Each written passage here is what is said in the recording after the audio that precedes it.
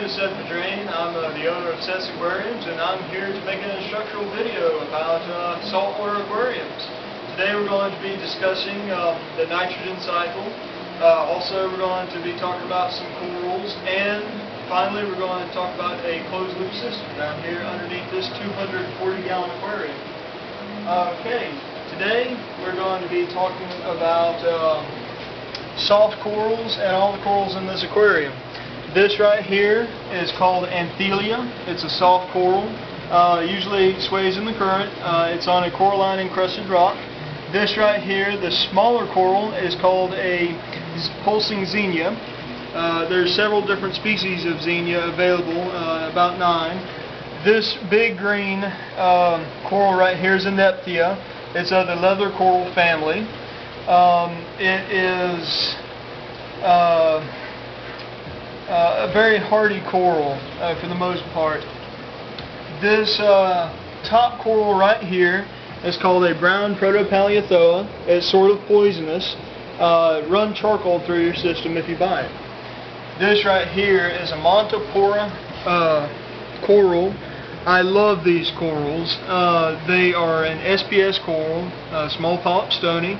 They grow well if you have a lot of calcium in your water. Also, your alkalinity has to be in the upper ranges from 6 to 10. They grow amazingly fast and they frag very easily. This is a plate coral. It's a part of the family Fungia. It has a center mouth where it brings food in to eat. They're non-photosynthetic and they do well in just about every aquarium. Now let's come to the back and discuss the closed loop system.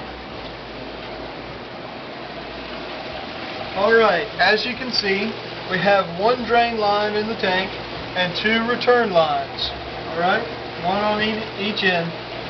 Right here we have a drain that goes into the drain center of the pump, and then it's pumped back into the main tank.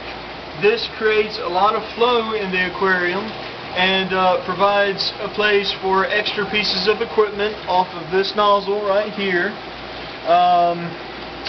as well as it basically makes you where you don't have any power heads or any sort of pumps in your aquarium. And it brings together your aquarium to make it nice and clean. Alright, that's it for the show. Thank you very much for listening.